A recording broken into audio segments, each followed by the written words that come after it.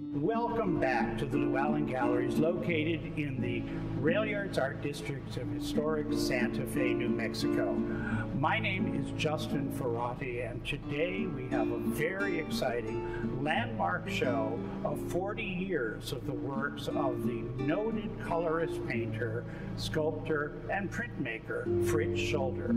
The diverse paintings, sculptures, and works on paper in this exhibition span every decade from 1964 until 2004, the year before Fritz Scholder passed away. These works illustrate the extraordinary virtuosity that made Scholder one of the most accomplished innovators of post-World War II American modernism.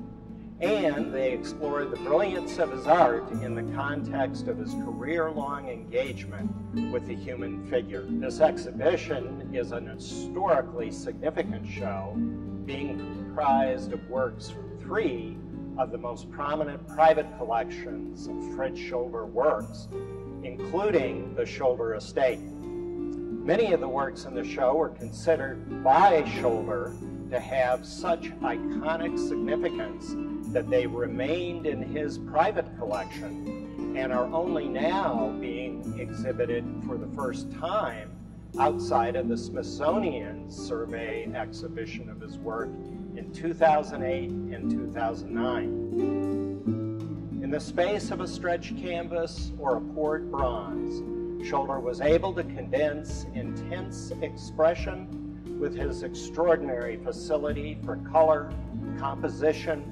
light, and form to create some of the most poignant and affecting images of his generation.